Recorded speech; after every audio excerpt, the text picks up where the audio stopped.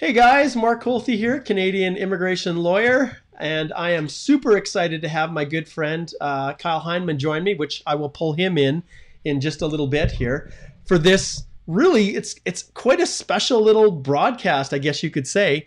To a large extent, I've done this format via podcast, but I've never had enough guts to actually try it here in a live video where I am the tech guy. I'm kind of the co-presenter, but fortunately I've got Kyle here, who I'm going to jump to in a few seconds as we welcome other people in here. There's going to be a few other things that he's going to be able to cover that are going to help to support me as I navigate through this. So we'll get to Kyle's introductions in a little bit, but I want to give a shout out to everybody that's tuning in. We've got Angie from Algeria.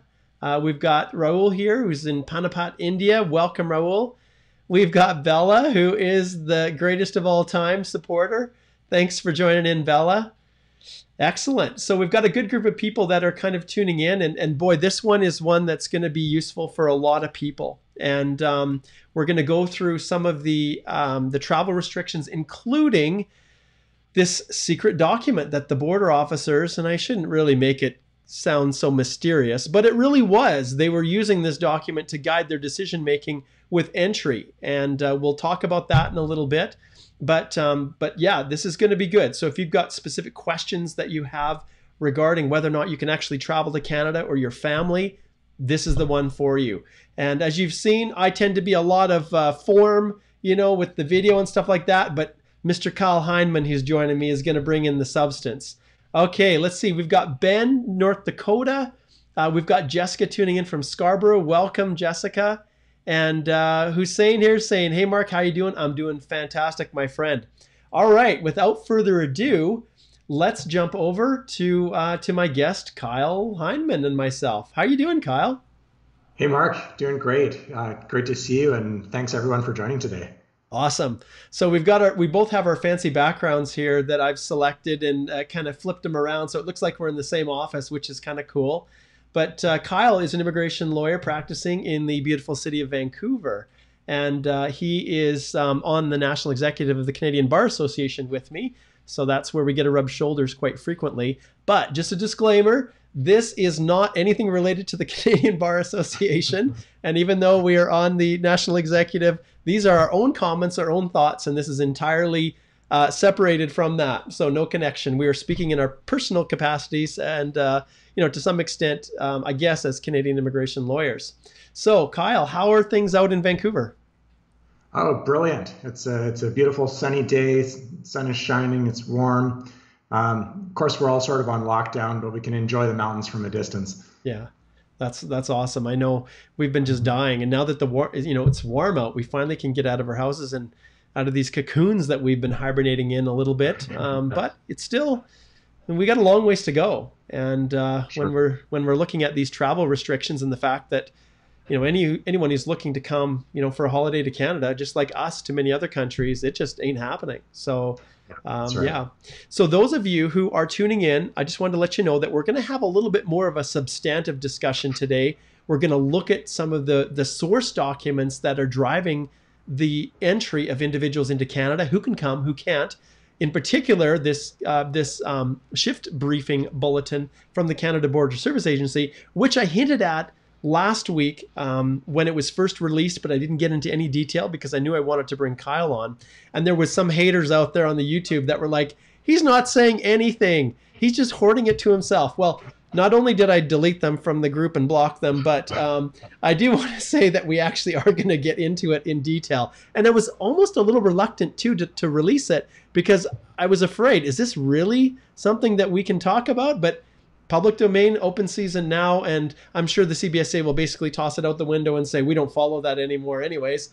But it still is a good guideline to help us know what's going on in the heads and the minds of those officers. What do you think, Kyle? Is that a pretty good description? Yeah, absolutely. So I just to give a bit more background, the orders in council that Mark is talking about are the law that kind of underlays all of this. Orders in council are a weird kind of legal instrument that's just made by cabinet instead of being passed through parliament, but they have the force of law. This secret memo that Mark's talking about is not law, but it's the policy guidance that border officers use to interpret the law. So it's pretty important because regardless of what the law says, what really matters is what's happening on the ground. And this memo gives us a lot of insight into what officers are doing on the ground. And it's true that it was secret for a long time. And so it was really difficult for us to give advice to people about whether they could come in or not. And now we have an insight into how officers are making those decisions. Yep. And this memo only came out because somebody actually sued the government and it was disclosed as part of a court case. So yes. So it wasn't sort of pried from their their hands. But anyway, it's public now, and we're gonna explore it and hopefully uncover some of the interesting little tidbits in there. Yes. And I'm just, as Kyle's talking here, of course, with the tech side, I'm going to be doing some things, and we may not get this perfectly right, but that's okay. We were limited in our ability to actually pull information out in a way that made it really easy for people to see. So this is pretty much the best that we're going to get. Now, I know there is a view, and I was able to find it last night, but I'm not going to waste time trying to find it. So ignore all the other icons and everything around here. This is the shift briefing bulletin that we're going to talk about. And it was originally designed to address U.S. entry. So people who are coming from the U.S. And obviously, when I think we're looking at about, what, 95, or I should say probably, I'll just jump back to our view here. When we're looking at a cut in probably 97% of airline traffic to Canada, obviously the main issues the border officers are dealing with are land crossings from the U.S. So that's where this document was originated from. But with that being said, the thought process and the direction that's been given the officers in the context of a U.S. entry has a pretty good chance of being applied in that same thought process to individuals who are actually flying in.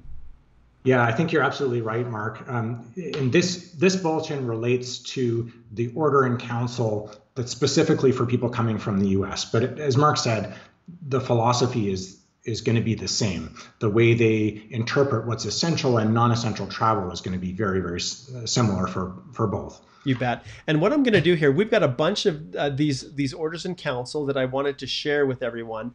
And these are the documents. These are what's flowing from the Quarantine Act, these orders in council that are providing those who are trying to administer entry of people into Canada.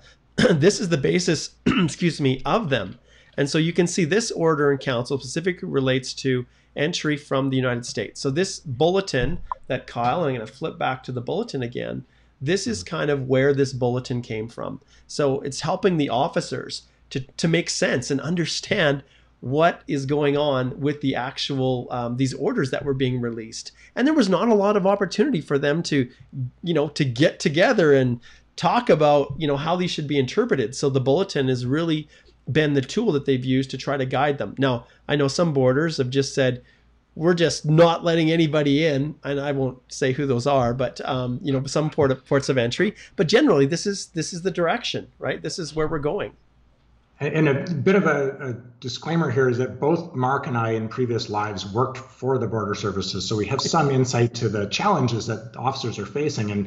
And we've heard that they've got so many different bulletins and program delivery updates and orders and other guidance bulletins that it's difficult for them to follow. Sometimes it's like several a day, and they're trying to update their practices in real time. So it's really challenging for them. And that's why this, as Mark said, this bulletin has been really helpful because it kind of puts a lot of this guidance into one place. Yes, exactly.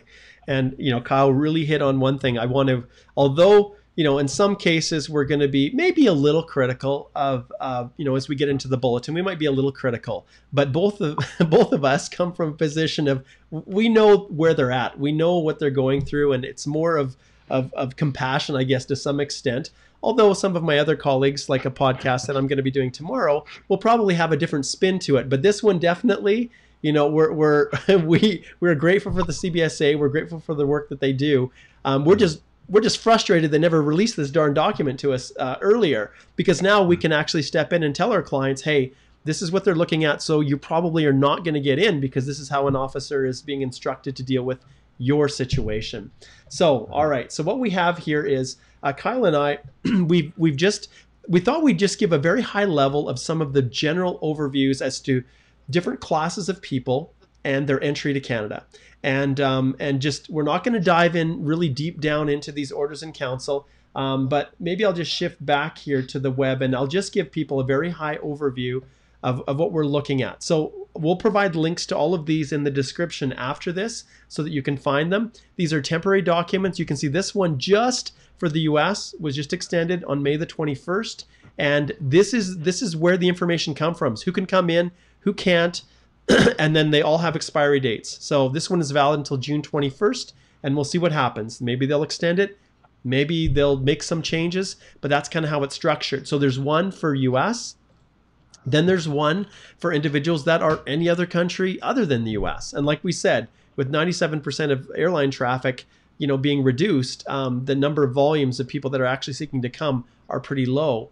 Then we just want to bring your attention to this, but we're not going to dive in and cover this with any significant amount of detail. And that's basically the mandatory isolation number 2. This order in council under Section 58 of the Quarantine Act basically gives instruction of what people need to do to isolate themselves, quarantine themselves when they come into Canada, and also being able to show to the officers that they have a plan for keeping Canadians and those in Canada safe just while we're in the midst of this pandemic. So I don't know, Kyle, if you have any high-level stuff in terms of this isolation that we know people must be aware of. Yeah, not too much to add, Mark, other than the basic premises that everybody has to quarantine unless you fit into one of the narrow exceptions in the order. So when we're going through the list of who can and cannot come in, for the most part, even the people we say can come in are going to be subject to this mandatory isolation rule with some pretty narrow exceptions. Yep, exactly. All right, great. Okay, I'm going to shift back here and we're going to just take a look at a couple other resources that I want to point out to you. So one is this, and you can just Google it, how the coronavirus disease is affecting immigration. That is probably, at least from a layman's standpoint, the most important link that you could go to figure out what's happening with processing, what's happening with, just where things are at with the immigration and this world of COVID-19 that we're in.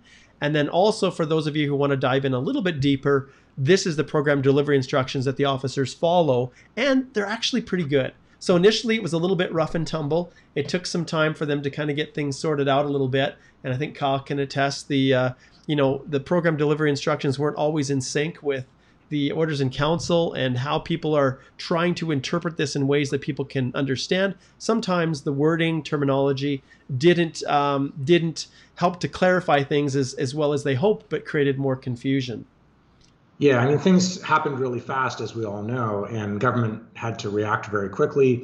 And so bringing in the orders and then trying to roll out detailed instructions to thousands of border officers and inland processing officers is a big job, and it happened really quickly. And of course, there were some hiccups along the way. Yeah, and so understand once again, Kyle and I, we have tremendous compassion for those officers and what they're trying to do. And we know that sometimes they had to make some really, really harsh decisions, and ones that we don't necessarily agree with, and we feel like there's other ways that maybe things could be handled. But hey, let's face it, they're just doing what they can to try to navigate through these uncharted waters. Okay, so what I want to start out with is we're going to have Kyle start with a little discussion over some of the general rules when it comes to citizens, permanent residents, and status Indians with respect to any travel restrictions that may apply to them or may not. Sure, and this is a pretty short one. The short answer is that Canadian citizens, permanent residents, and people who are registered as Indians under the Indian Act all have a right to enter Canada. And that right is not changed by any of these orders or the Quarantine Act or anything else. They have a right to come into Canada. They probably will need to self-isolate depending on the circumstances, but they can come into Canada no matter what. Perfect. Okay, that's pretty easy. Okay, then what I'm going to do is I'm going to shift over here and just address workers for a little bit. Now, understand there's things that we understand and know about the orders in council, about the program delivery instructions, about all of this that may or may not be applied necessarily equally across all ports of entry. So when you think about the U.S. and you're coming from the U.S., which is a lot of the traffic that we're dealing with, A lot of it comes down to this whole concept, and Kyle will talk about this as well, whether we're talking about students or visitors or whatever, something called non-optional or non-discretionary entry. And built into the Orders in Council, this is kind of like an overlay over everything else. Is the purpose of your coming to Canada, is do you really have to come right now? Is there something about it that just makes it really, really necessary, as opposed to something that is just discretionary? And there's been a lot of confusion over whether non-optional, non-discretionary is also mixed in with whether it's essential travel. And you'll see in the border directives that they kind of interchange that terminology a lot. So they'll often say, well, is it essential? Well, we also have another complicating factor, which is what's happening in Canada within each of the provinces and these lists of industries that are deemed essential. And so sometimes people say, okay, well, the construction industry and what we're doing here is it's on the essential list, so we can keep our businesses open. Well, that is not to be confused with what the border officers are looking at in terms of an entry that is really essential.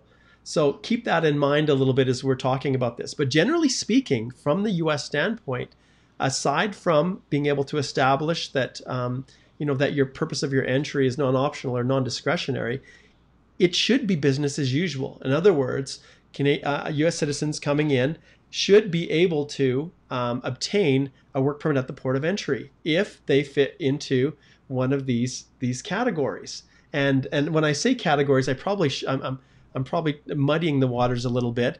If it can be shown that things like there's still a business in operation, that there's a reason for you to come in, and so from the standpoint of being able to actually make the application for a work permit, that should be possible for individuals coming from the U.S. We are hearing things on the ground, though, that individuals at times when they're coming in, let's say, to apply for a NAFTA-based work permit to work in one of these essential services that is being allowed to operate in Canada, that these individuals at times are being refused boarding on airlines. And although Kyle and I haven't had any experiences ourselves, our colleagues across the country have experienced that. So to a large extent, it's all of the rules related to applying for work permits are still, there isn't any added level on top of them with respect to qualifying under the immigration rules and eligibility, assessment that's done by immigration. So that's from the U.S. standpoint. Kyle, did you have anything that you wanted to add on to basically the more open nature of people coming from U.S. citizens coming from the U.S.? Yeah, I don't think so. I think we'll get into some more of the details when we go through the examples in the memo, and that's really where the interesting stuff comes in is the examples that they've chosen and the examples that they haven't chosen. Yes, perfect. Okay, then we take a snapshot of what's happening overseas. And so when you're coming in from a country anywhere other than the U.S., it's actually the opposite. So instead of having from the U.S., yes, it's okay, you can come in subject to these, meeting these requirements. It's the flip side for the Orders in Council that relate to those who are not U.S. in the U.S. And so the general rule is that if you're, unless you're a Canadian citizen, like Kyle said, a permanent resident or an Indian under the Indian Act, you can't come unless you fit into one of the exemptions. And there's a whole list of those exemptions. And, I'm not going to go into a big, long, drawn out explanation, but March 18th is kind of the day that we look at to a large extent for many of the other individuals that are coming in. But for workers to be able to board the plane, they ask a question: do you have a work permit? Okay, do you have a valid work permit? Or if you don't have a valid one, have you already applied? And we know that those applications have to be made online. So no longer can someone overseas who may have been, able to travel on an ETA and apply it at a port of entry. That's not possible now. They actually have to make those applications through a foreign consulate. Well, it's online. And so those are really the two pillars for workers. Now we'll get into a little bit of a discussion about individuals who are exempt from the need for a work permit, but that letter to a large extent will fill that void to allow them to have something to show the airline that, yes, I can board. So if you have a work permit right now or if your work permit application, you've applied for it and it's been approved, those are two of the key pillars to be able to come as a worker. Now, one of the issues that we're running into as well with new work permit applications is biometrics. And at this stage, biometrics is not, I'm not aware of too many locations in our overseas missions and abroad where biometrics are being taken. There is authority at those embassies and at the consulates to waive biometrics in some circumstances, but it's definitely on a case-by-case basis. And flipping back, this whole concept of biometrics on the US side, border officers have indicated that if biometrics is possible, they will do that, but they do reserve the right to say, we're going to waive it for now or have you come back at a later date, depending on the safety of the officers, the circumstances, and those kinds of things. But that's kind of the framework at this stage for workers. Biometrics are the most obvious one, as Mark said, but there are a number of other things that may be hard to get as well. In some places, it's difficult to get a medical examination if you need one. It may be difficult to get a police clearance if you need one. Sometimes the visa application centers themselves are closed. There are all kinds of other practical barriers, even though you may fit into one of the exemptions in the Order of Council. Exactly. All right, I'm going to just pull up one thing here. I want to show you guys. So, oh, that was the wrong one. This is the one I should pull up. Okay, so we've got an unknown person who's asking a great question here about parents and on visitor visas or PRs exempt from the travel ban if they self-isolate once here, not traveling from the US. Okay, so people are asking some awesome questions, and what I'm going to tell you right now is to hold off on those questions, and we're going to get to those as we work through it. So the last part we'll devote to those questions. So hold off on posting them. I'll give you the green light, and then you can post them. Okay. Not only that, but we may end up hitting the answers to some of these as we go through the exam. That's a good point. That's a good point, Kyle. All right. Okay. So let's shift over to students, which is not an easy discussion.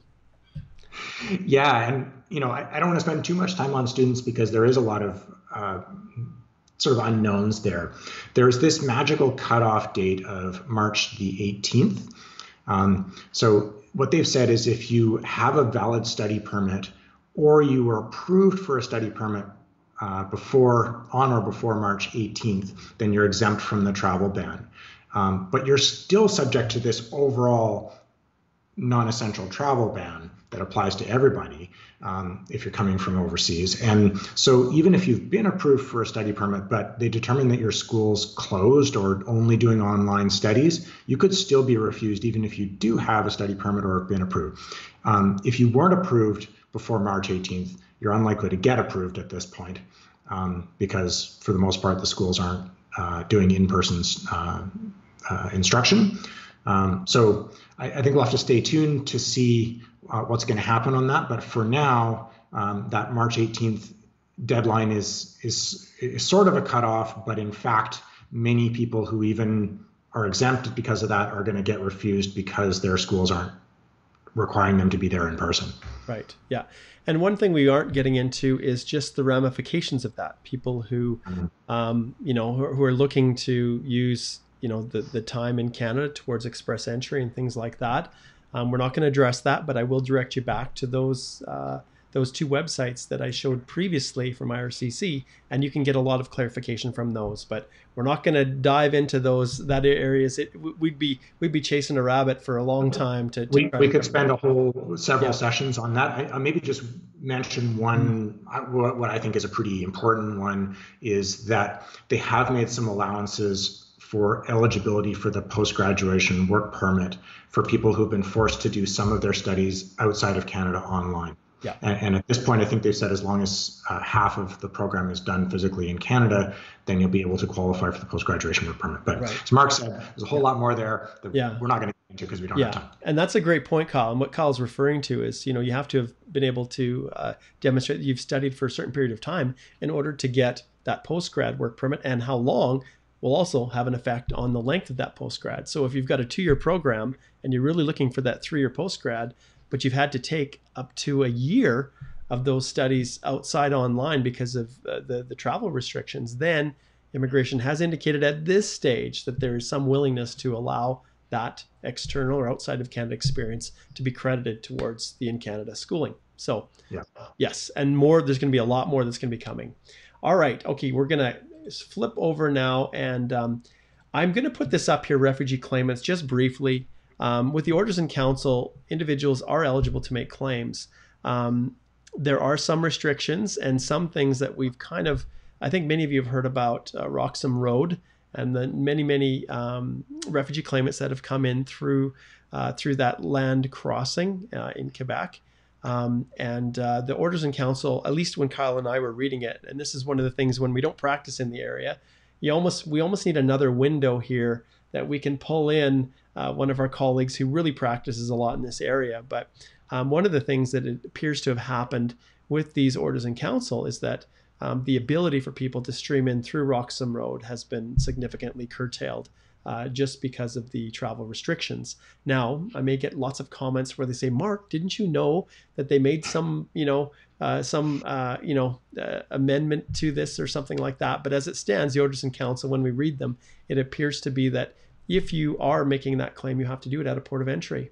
And obviously Roxham Road is not at this stage designated as a port of entry. So stay tuned with that. And then the reason that's important is because of this thing, which maybe Mark, you've mentioned in the past, is the Safe Third Country Agreement between Canada and the US, which prevents many people from making claims at a port of entry, which is why people have been trying to cross not at a port of entry at places like Roxham Road. So that's why this is a big deal. Yeah, absolutely.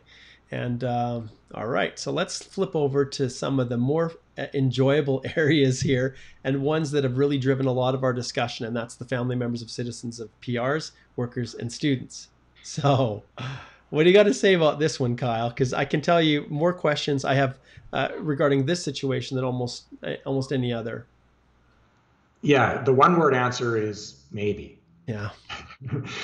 But there's a way longer answer to that, and I think a lot of this is going to come out as we go through the examples, but really they are sort of doing an individualized assessment for family members of Canadian citizens and permanent residents based on the purpose of their entry. So there are situations in theory where family members of Canadian citizens are supposed to be exempt from the travel ban, but they're still covered by this overall essential purpose part of the Order in Council. And so even as a family member of a Canadian citizen, if they determine that your purpose is totally discretionary, and you'll see in some of the examples, I mean, the most extreme examples are, Canadian citizen and foreign national spouse live across the border in the US and they want to come in and go shopping for designer clothes. I think that's one of the examples we'll get to. That's clearly discretionary. And so even though this person is the spouse of a Canadian citizen, the purpose for entry is totally discretionary, they're going to get refused entry. Yeah. And so being exempted from the overall travel ban doesn't exempt them from this essential purpose assessment. And then even more so for spouses of foreign nationals who are here for other reasons. So for example, spouses and children of foreign workers, again, it'll depend on what they're doing here and where their normal residence is, for example. In theory, they are supposed to be able to accompany foreign workers who are living here if they're coming to live here with the foreign worker spouse or parent. But if they're coming in to visit, for example, if the foreign worker's here on their own and they're coming in to visit for a week, that may be discretionary. So it's a fairly individualized assessment, as we'll see in the examples. Yeah. The other weird one is the family members of applicants for work permits. And there's some stuff in the orders and in the memo about reunification, which sort of implies that they will admit family in order to join a foreign worker who's already living here. But it's less clear whether the family of a foreign worker who's applying for a work permit can include that family at the time of application. That part's really murky, and the examples don't shed much light on that. Yeah. And we've heard anecdotally from our colleagues, I think both ways. We've had situations where workers and their families have applied at the same time, and they've all been issued visas and got their permits. I think we've heard of other situations where they've said, no, foreign worker gets your work permit, everybody else has to wait and apply separately to rejoin them under the reunification exemption. Yeah, and you're right. And one of the things too you'll see as we go through these examples is that they're very polarizing. In other words, they cover a broad spectrum, but the fringes and the middle ground is really where we're stuck. And as immigration lawyers, it makes it unbelievably difficult for us to advise our clients because, it's bad enough when everybody goes online and hears about their friend who was able to get in with their cousin or whatever it was. And then they come to us and say, well, why can't I come? You're saying that I can't travel. Well, I know someone else who was admitted. And when we're just not quite sure, it just makes it impossible for us to really advise with any certainty. So, fun time. Yeah, as Mark said, the examples are the obvious extremes, but the interesting stuff is the nuance in the middle. Yeah, absolutely. Okay, and then the last one that we're going to just touch on is visitors, and this is going to be very short. As you see, this whole concept of is this entry discretionary or not?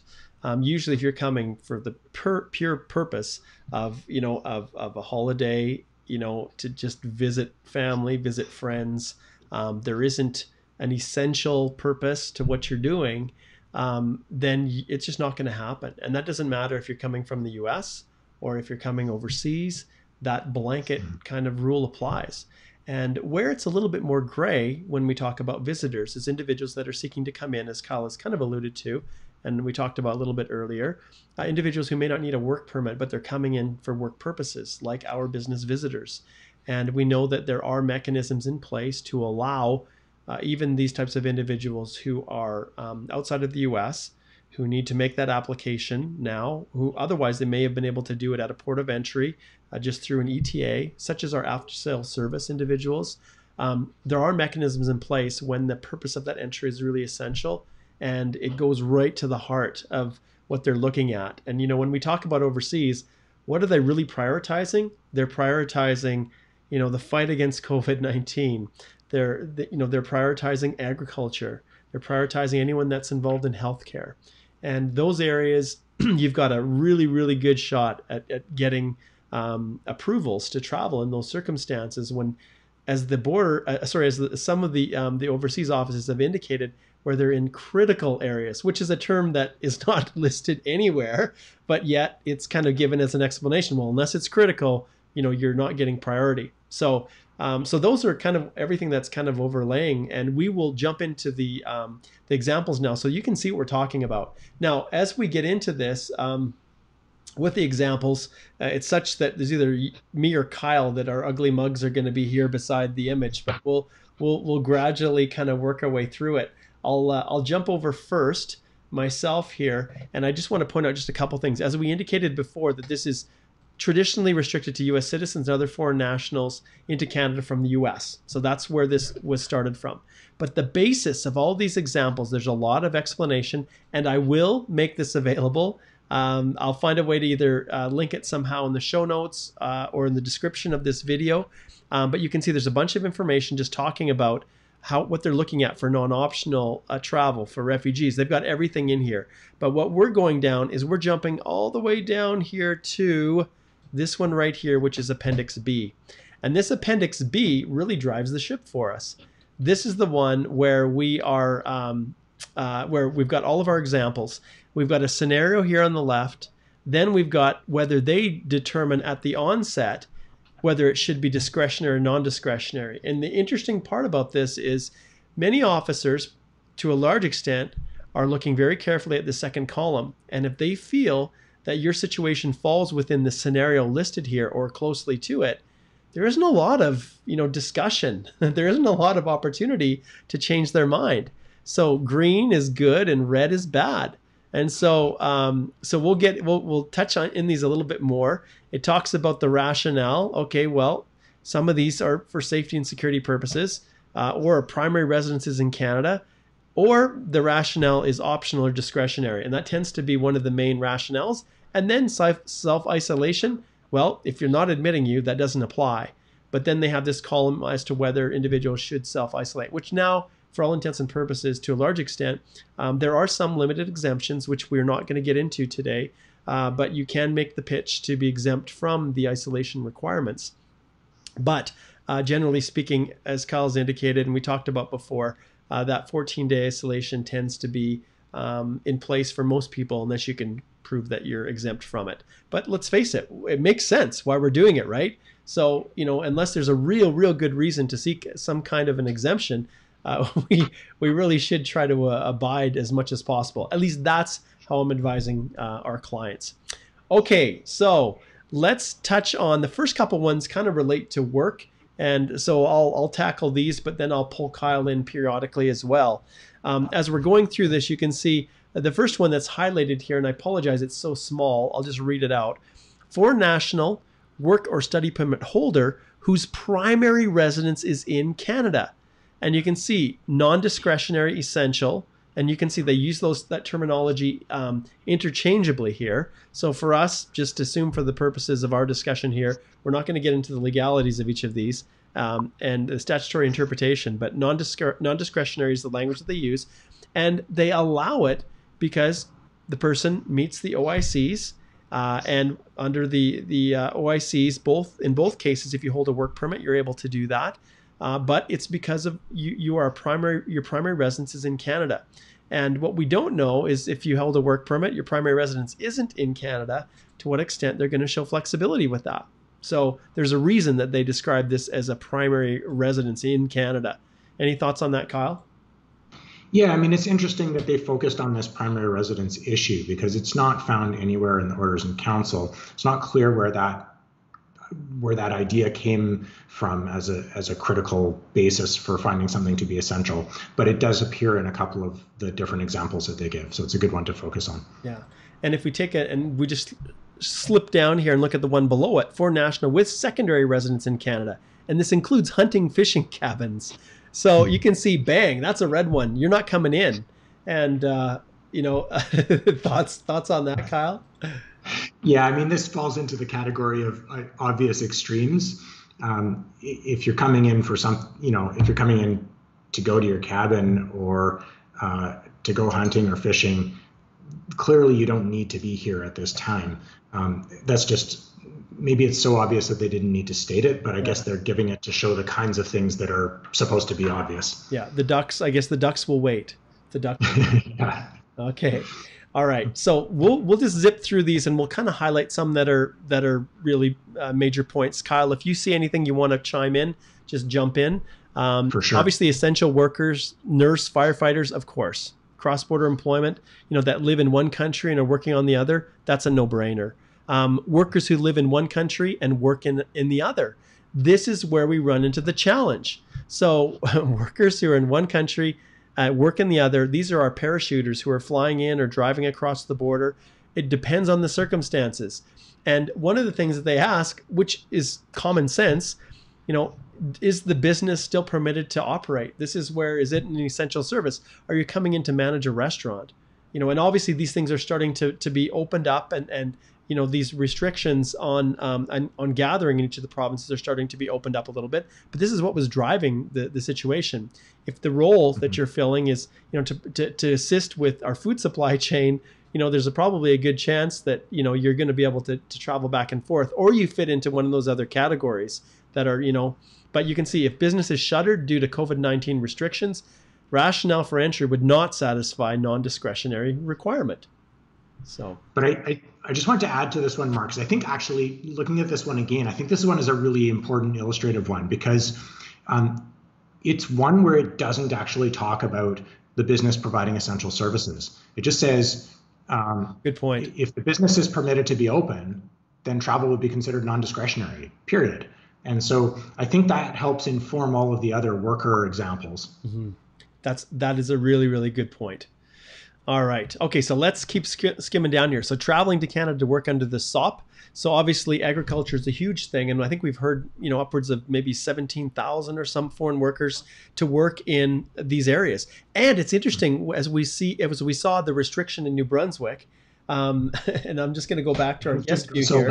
We saw that those restrictions where they blocked foreign workers in New Brunswick because, they felt, okay, and I'm not going to name names, but an individual felt, oh, all these New Brunswick people who are out of work will go work picking berries, and they'll fill these positions because there isn't work otherwise. Lo and behold, they didn't want those jobs. They didn't take them. And much to the chagrin and disappointment of this individual, this official, they then, obviously opened it back up. And so it's interesting to see just these perceptions that are at play. Okay. All right. So let's keep zipping down through these a little bit quicker here. Okay.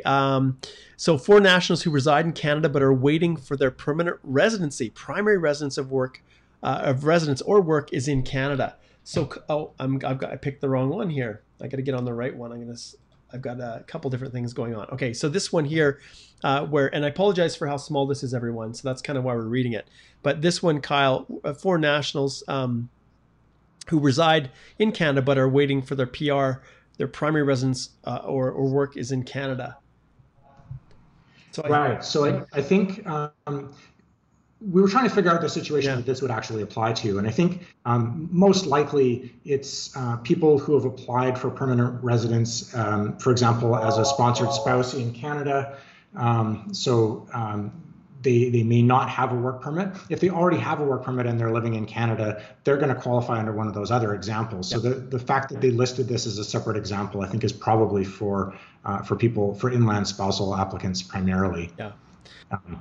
All right. So religious reasons. This is interesting. It's just broad, right? Across the board. Discretionary, optional, non-essential, not admitted. Now, they're not prejudicing or unfairly targeting religious organizations. The reality is many, as they've indicated here, the services and the ability to actually congregate were restricted. So it just came part and parcel with the internal restrictions within each province. And if you are coming for religious reasons and you don't have the ability to meet, and most religious organizations are meeting virtually with the provincial limitations, it'd be pretty hard to show that it was an essential or a non-discretionary purpose. All right. Okay, and then we'll jump down here. So now we have 4 nationals who transit through Canada to go hunting. Now, I think this is our Alaskan hunters, to a large extent, who are looking to go up to go hunting. And I'm sorry, that isn't going to be, the deer will be protected for another day. Okay, and then Kyle, I'll have you address this one. 4 nationals who own a business which is still open in Canada. Right. So this is a bit strange because it in a way, it contradicts that one above, because in this case, it says if the business falls within the designated essential service or function listing, then travel may be non-discretionary. But then it says non-essential businesses are closed. So that implies that maybe if it's open, then it's non-discretionary. Yeah. The essential there is just determining whether it's likely to be open or not. It's a bit of a strange example, but that's how I read that. You bet. And then we've got another one that addresses at the bottom students. So students returning to continue studies or begin studies depends on the circumstances. How do you advise people on this one? Oh boy. Yeah, that's a tough one. But again, it's going to depend a lot on what the school is doing and whether it's actually operating in person, doing in-person classes, which I think few or none are. Yeah. And again, it may depend partly on where your normal residence is. If you happen to, if you live in Canada and have lived here for a couple of years as a student and you happen to get caught outside of Canada when the order came down, you might have a good case for getting back in, but in many circumstances you won't. Yes, that's exactly the case. Okay, these are some of the funny examples that we have here. So coming to Canada to go shopping for new designer apparel. Shockingly, that's probably going to be known non-essential. Coming to Canada, but if it's not designer apparel, yeah, good point. If it's just you're just going to Walmart, maybe not. All right, coming to Canada to go shopping for basic essentials, food, grocery, pharmacy, and you can see it's interesting. Depends on the circumstances. So, it's considered to be non-discretionary if there are no stores or no stores nearby. So, example, St. Pamphile in the US that have basic essentials, food, pharmacy, or gas. So it just makes sense, right? If this is to Yeah, and maybe survive. even some better examples would be the ones, the U.S. communities that don't have road access to the U.S. at all. Yeah. Places like Haines, Alaska, and Point Roberts, BC, or Washington, and places like that. Yeah, that makes a lot of sense. Okay, and then of course, as Kyle has already discussed in detail, Canadian citizens who try to go to the U.S. and are refused, well, of course, they're going to be allowed back into Canada by right. Okay, then we've got nannies traveling with Canadian families. And as I was thinking about this one, I think to a large extent, some of these were created at a time when people were trapped outside unaware. And so it makes sense that if you had a nanny on a work permit in Canada, they were abroad with you and your family, your Canadian citizen family on a holiday.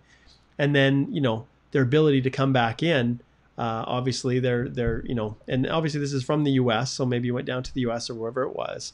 It depends on the circumstances, but we see those as being, pretty clear examples. But if they're just, if they have no status in Canada, you're a Canadian citizen family living abroad and you just want to come back to Canada, that there may be a different issue. If you just want to bring your nanny as a visitor, well, how do you say this is a permanent kind of move and your nanny's coming permanently if they have no authorization to work in Canada?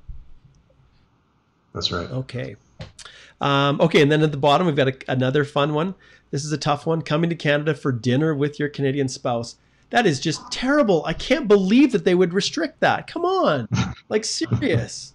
Like, there's the finest dining in Canada. Let's also file this under obvious extremes. Yes.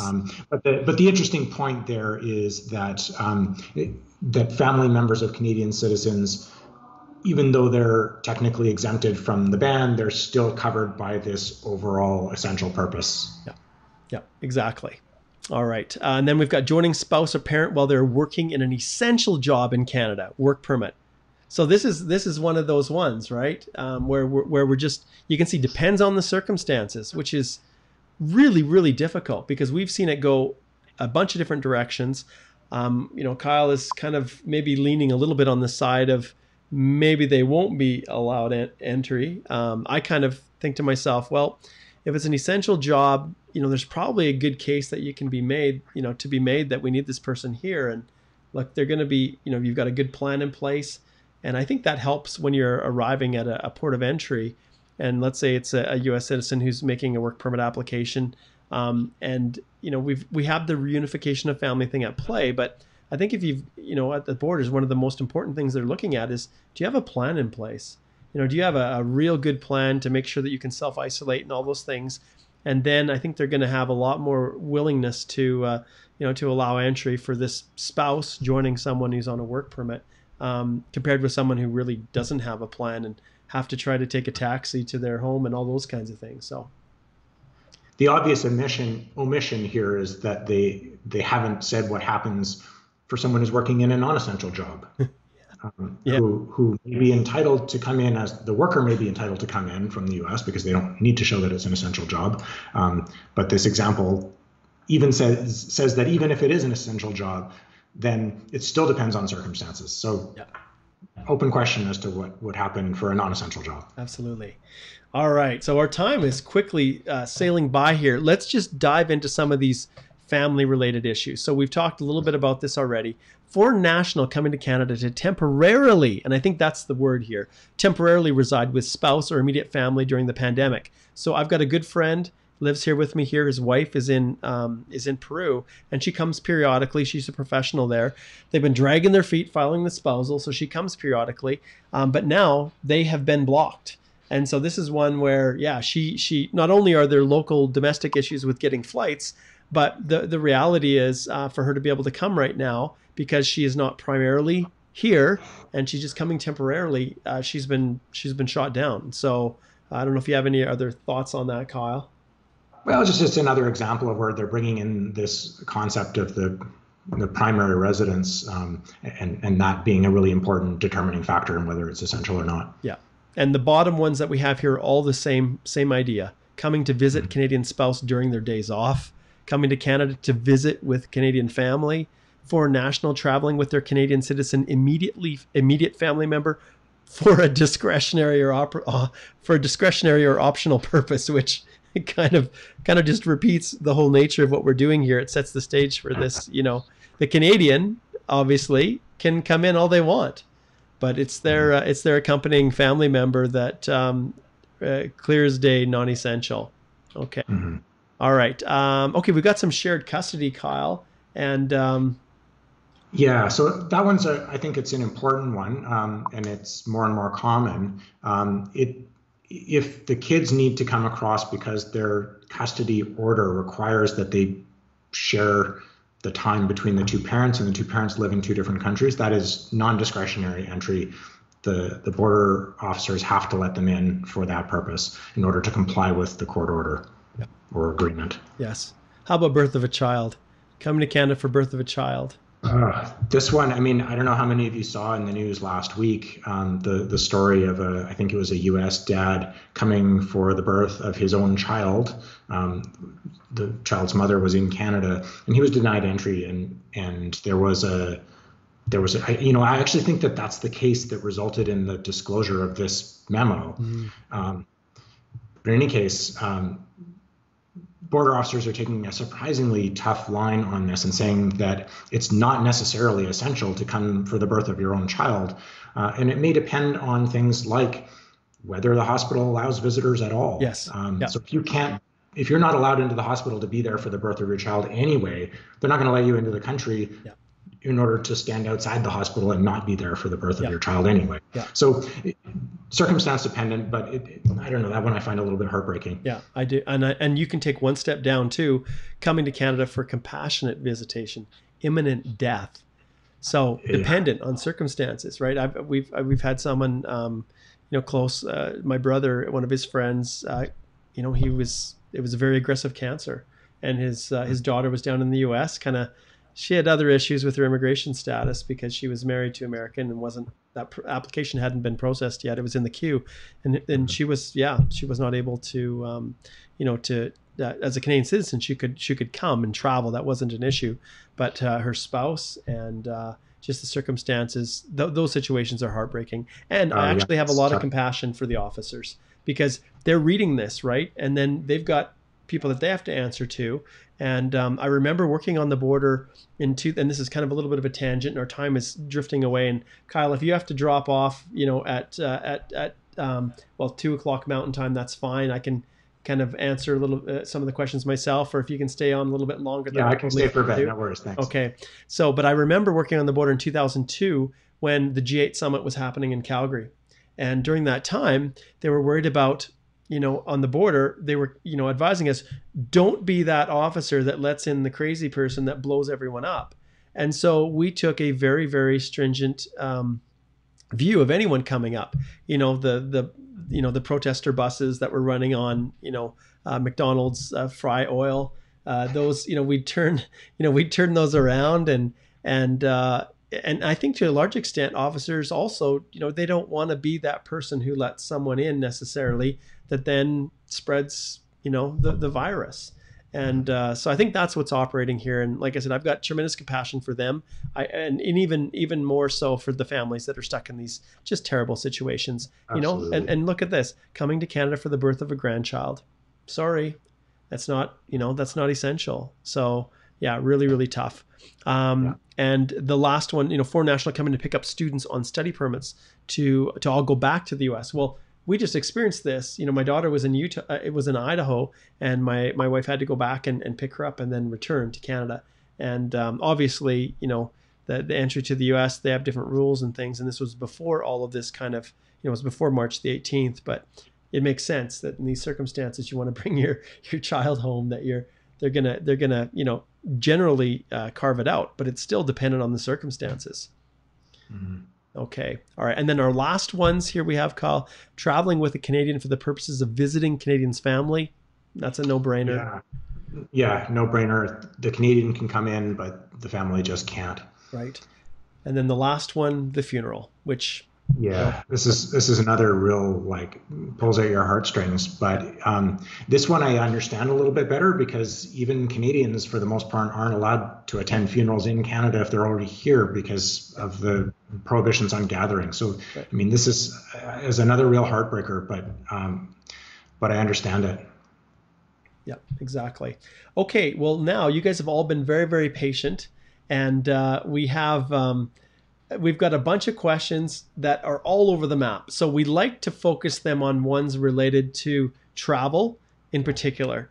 But we will be kind to some extent, and if there are some other ones, I know everybody's gotten used to me coming on here and answering questions about anything, but if we can kind of try to limit them a little bit to just the travel restrictions and entry and those kinds of things, but we'll be a little generous here. So the first the first question here we're going to pull up is this one is from Kumar, and he says, my confirmation of permanent residence is expiring and I'm unable to travel. What should I do?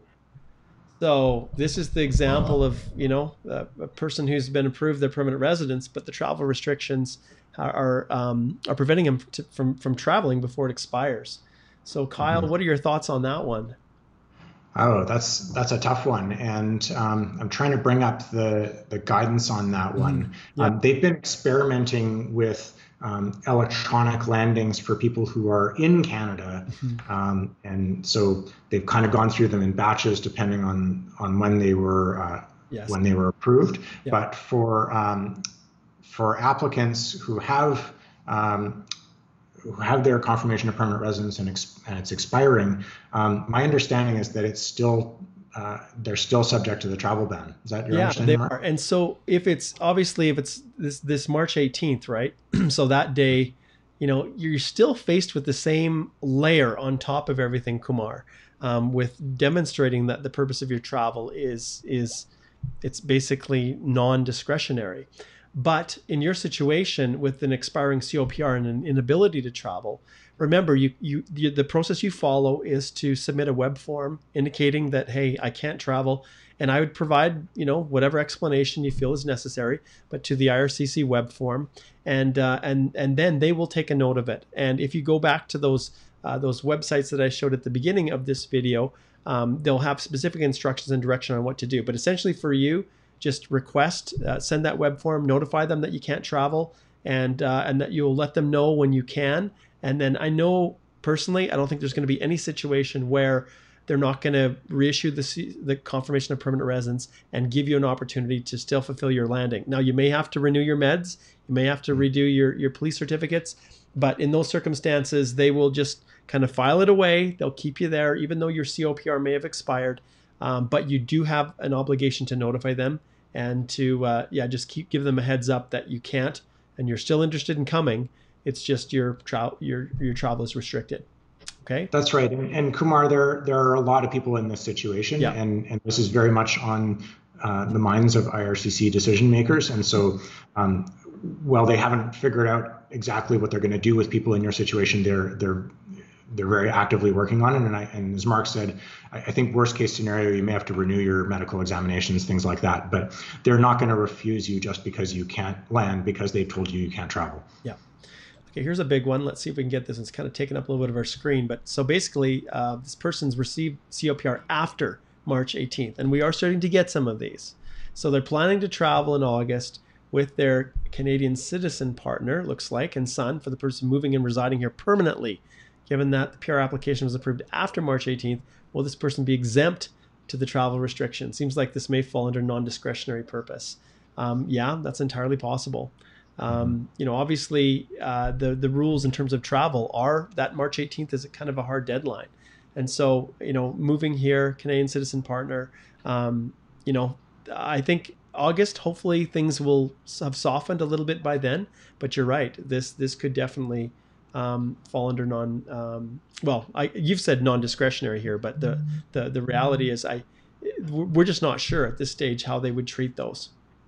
Any thoughts? And I would just say if you're coming from the U.S., then you may fall into that example that they gave of a Canadian citizen spouse relocating permanently to Canada with a foreign national spouse.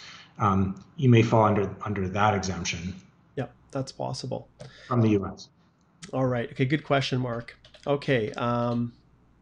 Okay, let's see what our boss says here. I read it somewhere that Canada has put the travel restrictions until June 30th. Can we expect to get our passport requests after this particular date? Okay, so Arbaz, you're right. So lots of you are kind of in limbo. In other words, everything's been approved. You're just waiting for it to be finalized. It's been in the queue for a long time. I think that is an important factor. When these travel bans are lifted and people can now move and travel more freely, I think we're going to start to see a lot more of these issued. But it's still, we're in really uncharted territory when it comes to the processing. We just don't know. We do know they're continuing to process and approve within Canada, like Kyle had indicated. They're starting to issue email confirmations. So, congratulations, you're a permanent resident. Send us a photo and we'll give you your PR card. But for you outside of Canada, sometimes people, they don't realize you're outside of Canada and you've received those letters and they have told us that you are a permanent resident, but you still have the issue of being able to travel. And in many cases, you need a permanent resident travel document to board a plane to come. But for this situation here, yeah, we're just uncertain. Okay. Okay, here's a tough one. So Visha says, do you think the parent of PR travel on a visitor visa can come to Canada to help with their grandchildren while the PR works? They'd be coming on an international flight and would self-isolate for 14 days. What do you think, Kyle? Someone who's coming just to, so it's a parent of a permanent resident in Canada, and they just want the parent to come help watch their child. Yeah, so I think there was an example on that. It was coming to help with childcare. Coming to be a caregiver for a Canadian family member, dependent on circumstances. So it'll depend on whether there are alternatives for that care, for example.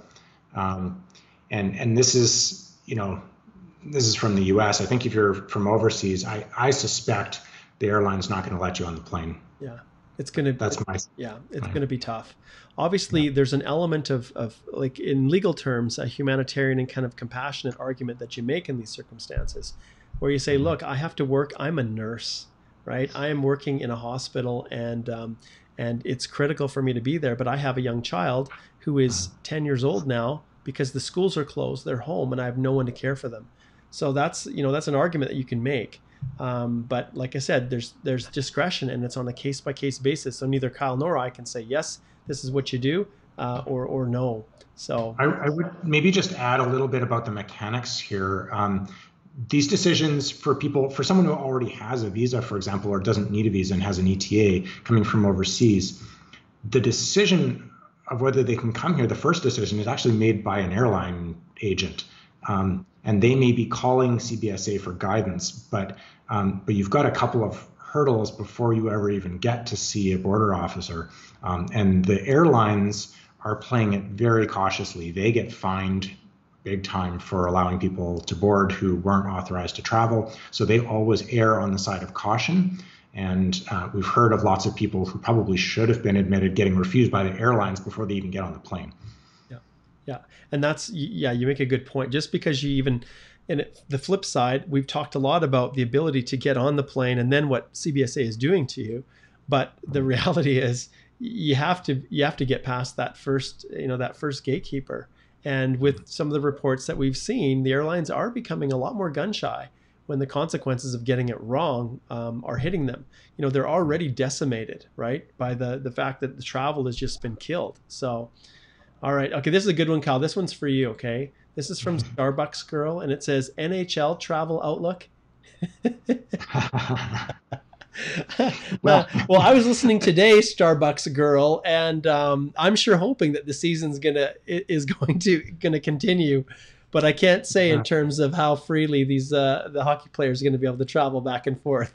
I just caught a headline this morning about people complaining about special allowances for the NHL when the rest of us had to had to stay home. So especially the testing, the testing that they were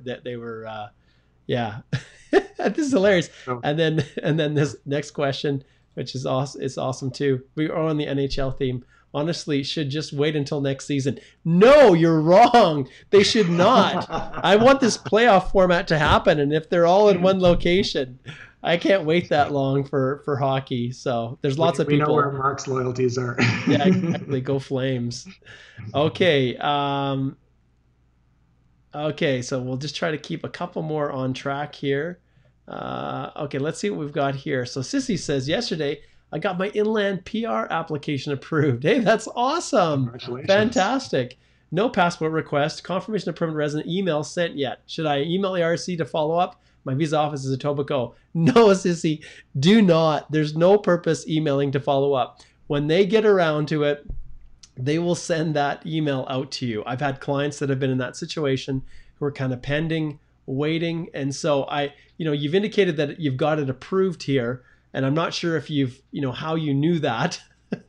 Obviously the email, when it comes to the actual official approval letter will come to you if you're in Canada. But congratulations, Sissy. That's awesome. I don't know. Yeah, they're doing these in batches. Yeah. And so if they haven't got to you, you're probably going to be in the next batch. Okay. This one's drifting off a little bit from our topic, but it's kind of an express entry related one. Self-employed web developer, but my clients don't have any letterhead. What should I do? Get a stat deck, my friend. Get whatever you can to show that they're actually, so basically this is a proof of work experience situation, and they're trying to prove their self-employed work experience. So in your situation, you get whatever the next best thing is. If you can get a stat deck, some sworn statement from them, any proof of any proof of your invoices, the bills that you've sent out, the money that's been paid, all of those kinds of things. All right. Okay, let's see. I know people have been so patient here, so I don't want to just exclude people that are asking more random questions. Okay, let's go to Litsa here. She says, hello, my husband is a PR in Quebec. I have a valid ETA. I want to live permanently with him. If I declare my intention to apply for PR, will I be granted entry? I'm assuming Litsa is a foreign national who's looking to be reunited with her husband in Quebec, which would require a permanent resident application. The ability we've seen for people to just get on a plane and come. You've got an ETA.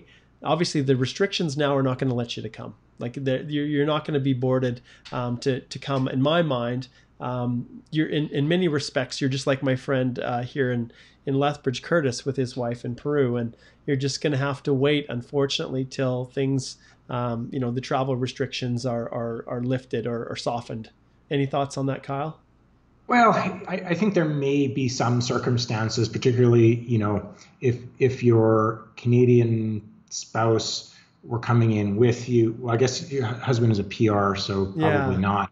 Yeah, I think Mark's probably right there. There may be some situations where you could make the case, but it sounds like a tough one to me. Yeah, and the reality is, like, the airlines, they're going to be one issue, and we don't know really where you're coming from, Litsa, but I'm assuming with an ETA, obviously you're probably outside of the U.S., so yeah, it's going to be really, really, really, really difficult.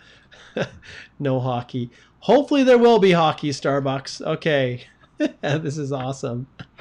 Okay. We'll have to do another session just on that. I think so. It's definitely enough to talk about. Okay, Siddhant says, hey, Mark, I'm on a work permit, not PR and citizen, since August 2019. My wife is in India having a TRV. Can she travel? I think the answer is this is one that you haven't told us. Theory, yes. Yeah. She would be able to travel under that exemption for foreign nationals reuniting with a temporary foreign worker who's in Canada. But practically speaking, they're gonna assess this pretty intensely to see if she really needs to be there. If she's coming to live with you permanently, and there are circumstances as why she couldn't come earlier, things like that. I think it'll be pretty case specific, even though in theory she fits that exemption. Yeah, exactly. We can't shake the NHL one, Kyle. It still keeps coming back here. Well, I mean, come on. You're essentially asking 2/3 of the teams to start traveling all over the place and staying in hotels each night. Sounds like a terrible idea to me. No, they're not being asked to travel all over the place. And yes, they might be in a hotel, but you ask how many hockey players want to keep twiddling their thumbs or they want to get back into playing, and I think we'll let them make that decision. From a selfish fan standpoint, I'd love to see hockey again. You bring up some valid points there, but we'll let the NHL kind of topic drift off into the sunset. All right. Okay. So Matal's got a confirmation of permanent residence before March 18th. They want to travel from the UAE. Can it be considered as non-essential or essential? Please reply, sir. So this is March. This is pre-March 18th. So yes, the short answer is yes, you can. You have the ability to board the plane. But then it comes down to the officers that you're establishing that you are traveling for a non-discretionary purpose. And what are they looking for? Do you have a place you're going to live? Like, do you have a job? Do you have a plan in place to follow the isolation requirements? Where you can, really, those are the factors to a large extent that they're looking at. And so, yeah, I don't know if you have anything else to add to that, Kyle. There's just a lot of uncertainty with this. Immigration says, yes, you can board. Border officers say, eh. I think you're right. I mean, really, you should be able to travel. And we haven't talked too much about that self-isolation plan. I know maybe that's an issue for another day, but these really have to be well thought out and detailed. An officer wants to know that you have thought about everything. Where are you going to stay? How are you going to get there? Who else is going to be there? How are you going to get food and other emergency supplies while you're there? Is there a safe way for you to get there without interacting with other people, without stopping for groceries, without stopping for gas? Do you have to take public transit to get there? All those sorts of things are going to be part of that plan, and you're going to get grilled on. And if you don't have a satisfactory plan, then it doesn't matter what other authorizations you have to travel. They can refuse you just on that basis. Yeah, exactly. Okay, let's get a YouTuber here. We'll get Pulkit in. Hi, Mark. My wife is on a study permit in Canada, and I have applied for an open work permit with medical and biometric already done. When can I expect to travel through the open work permit or any other way? This is, Pulkit, this is a classic example once again. We've got lots of foreign workers who are sitting in limbo right now in overseas visa offices. Why? Well, the offices have been decimated in terms of staffing. So they're operating on skeleton crews. And so they're also prioritizing. And this is where we kind of hinted a little bit earlier on this notion, well, is it critical? And so I've got individuals that are, engineers, architects that are looking to come to Canada that are pending because it can't be demonstrated that the purpose of their travel is essential. And I don't know, Kyle, in terms of your thoughts, we're just in limbo period right now. Yeah, I think that's right. And it all comes back to this essential question. Yep. Okay. All right. Oh, look at this. We'll put this one up here. Visha says, thank you. You're welcome. Thank you. Okay. Let's see here now. Some of these are starting to... Okay, I think this is maybe a new one. It's kind of the similar vein. I have a spousal open work permit. My husband is on a work permit. Am I eligible to travel, or do we need to wait till June 30th? I think she's referring to the expiry of the order in council. I have a spousal open work permit. My husband is on a work permit. So maybe she's outside and he's in Canada. I can't quite tell from that one. But like we've talked about before, there's a lot of, there is no direct answer to this one.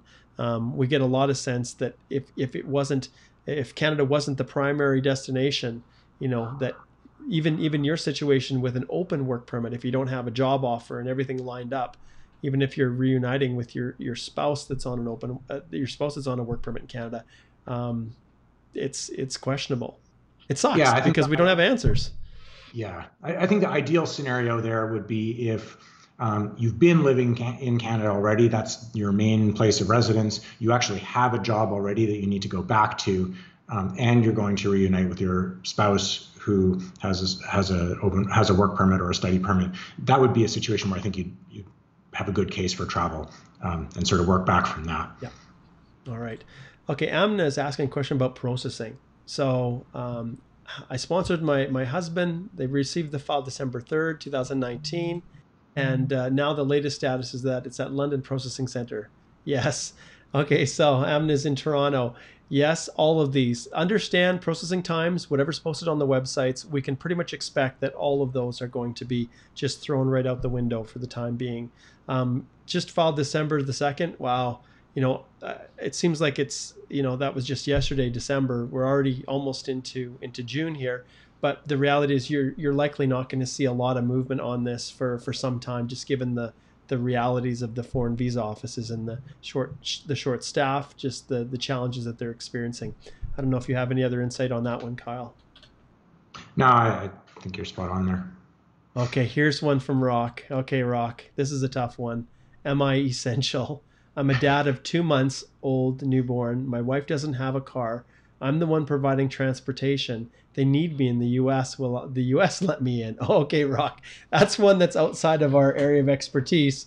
I don't know if Kyle, you want to venture a response to that? Well, yeah, not really. I guess I would say that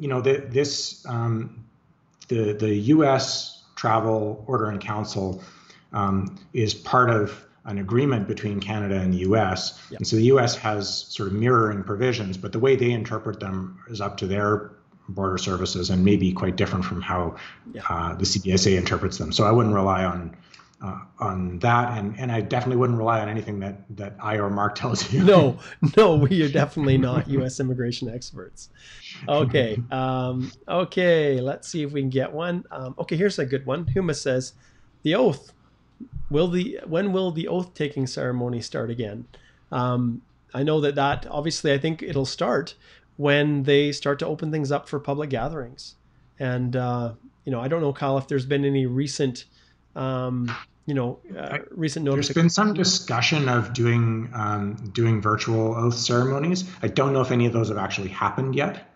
Yeah, and I think that's kind of the situation. We're just in this transition period where they're looking ahead. They're trying to see, how long are we actually going to be locked down, and should we let these citizenship ceremonies and the people who are ready to become citizens just continue to queue and build up and build up? And that's always the dance that they're undertaking, is trying to figure out, do we create some, unique ways of doing it? We know we live in a virtual world, so they could do anything they wanted to, but in these circumstances, do they want to take that step? And right now, I think it's in discussions, but no in-person ones.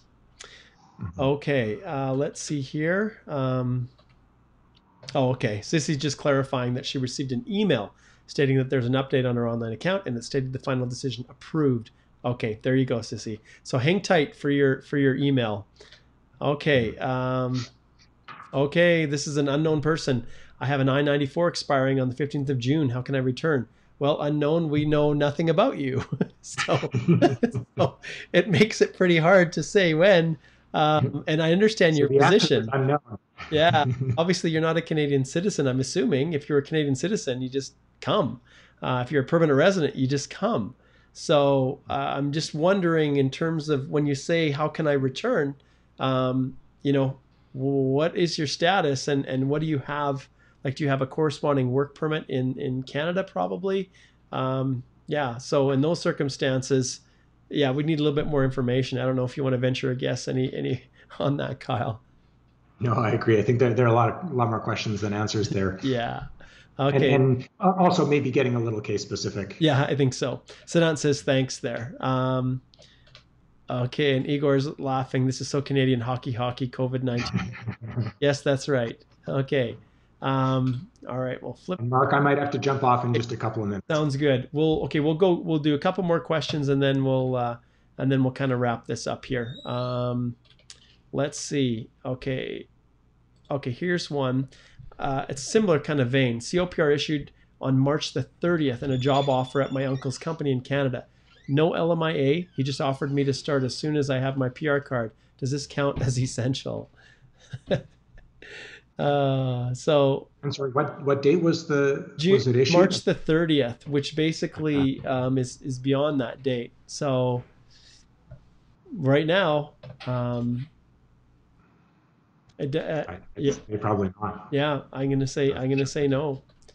Okay, we'll end right here. Amna says, you guys are just amazing. Great work, you guys. Thank you for what you're doing. All right, well, this one was a little bit of an interesting experience for us. We had to, this, to a large extent, it's kind of a trial and error. And so I think it went pretty well, not too bad. Obviously, for some of you who are used to me just jumping on and answering questions, you're like, seriously, just get to the question section. But on Thursday, we'll jump back on, and I'll be here to answer more of your live questions, and in a much more kind of rough and tumble way. But I want to extend a huge, massive thank you to Kyle, who took some time to come and share his knowledge and experience. I think the world of Kyle. He's an awesome immigration lawyer out in Vancouver, and one of the leaders in our field here in Canada. And so it's been a real treat for me to have him join me. So thanks so much, Kyle. Thank you, Mark. It's been really fun. And honestly, your podcast and your webinars are amazing. And thank you everyone for joining in and for your really great and thoughtful questions. It's been really fun. Thank you. Awesome. All right, Kyle. Well, I'll sign off here, but I'll thank you for joining us, and take care. We'll connect soon. Sounds great. Thanks, Mark. Excellent. All right. Well, it was great to have Kyle join, and super happy to have him be a part of this. Obviously, like I said, this had a little bit more meat to it than one of our normal Q&As, but really this wasn't. This was looking specifically at that the bulletin from the CBSA. And just to end off here, I want to remind everyone that Kyle and I have had an opportunity to work on the other side as well. So we appreciate the situation they're in.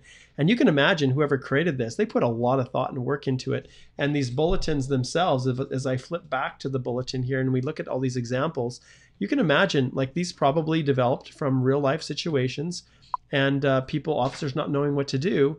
And then they pooled these situations together and then created at least guidance for them.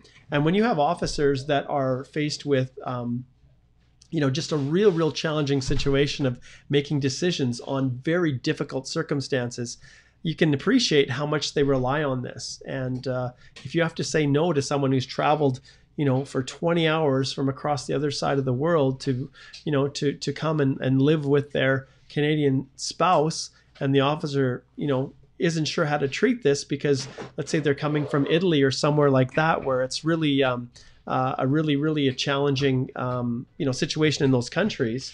That's where that's where we're kind of in a situation where I have compassion for the border officers for the simple reason that, wow, they're the gatekeepers. So I will give a shout out to them. And I think this has really been helpful to get people up to speed with what the officers are looking at when they're trying to determine whether or not someone is actually going to be admitted. And yeah, there's so many levels. So thank you so much, everybody, for tuning in. Remember, it's Tuesdays today. Thursday at 1, we'll do another live Q&A. And so those who did not get a chance to have their questions answered today, come back then, and we will definitely give you an opportunity to listen in. So thanks so much, and I wish you guys all the best as you're staying safe and well and navigating this crazy world that we call, well, COVID-19, I guess is what we call it. All right, guys, thanks.